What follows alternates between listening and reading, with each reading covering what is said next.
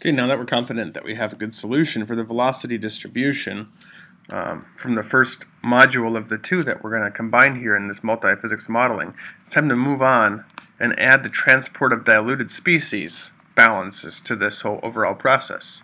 So we're going to go back to this right here where it's grayed out, re-enable this. Now we're going to specify our equations. The equations, as again, are in this drop-down menu. This is a reaction diffusion with advection / convection, and this is the reaction term.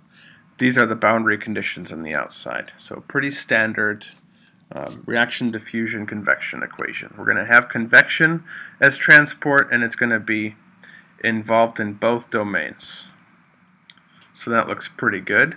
So let's scroll down to the convection and diffusion window here. The velocity distribution in these domains is going to be the velocity field, which is named SPF/FP1 from our laminar flow multiphysics. This is where some of the power of Comsol is really apparent. You can just combine these different physics operations and they transfer the information from the different variables and spaces to the different models that you're going to solve. So we select that, and it will automatically properly account for the velocity distributions. The diffusion coefficient here is user defined, defaults to this value 1 times 10 to the minus 9 meters squared per second. That's a pretty reasonable value to use, and we're going to look at this as an isotropic diffusion.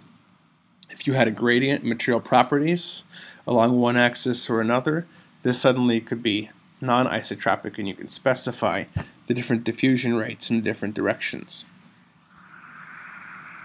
Now, just as before, we have this equation set up. The equation is pretty easily understood. We don't have any reaction terms, so we're not going to add any of those to this equation. And we don't have to really make any modifications to the subdomain equations, but every PDE needs the differential equation and the boundary conditions. So on this one, the boundary conditions are specified as no flux all the way around. However, we need to make a few changes. No flux, as you can see here, is minus n dot capital Ni equals 0. Ni is the Fick's law for diffusion term. Minus d grad C in this instance applies for all species. So we need to make some changes. We want to have this being convection driven here and here, and we're going to specify concentrations on the domains right here. Okay. So first, let's specify a concentration boundary condition.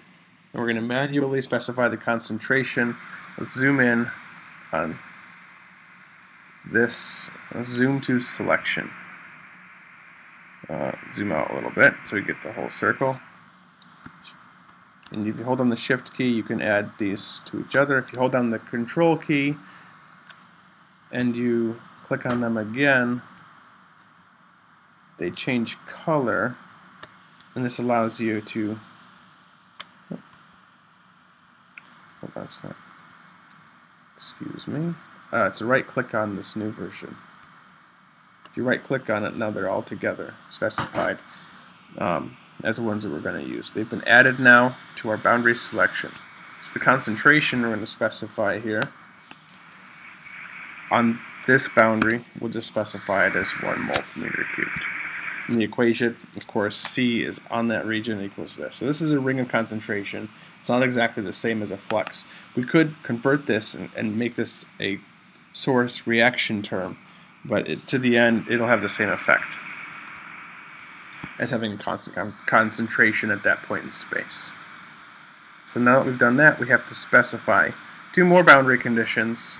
Those are the boundary conditions that will be mediated by the inlet and outlet of our convection problem. So it's not going to be no flux conditions here and here. It's going to be inlet boundary conditions here. So right click on this, inflow right here. So we'll add this to the inflow. Concentration of the inflow is going to be 0.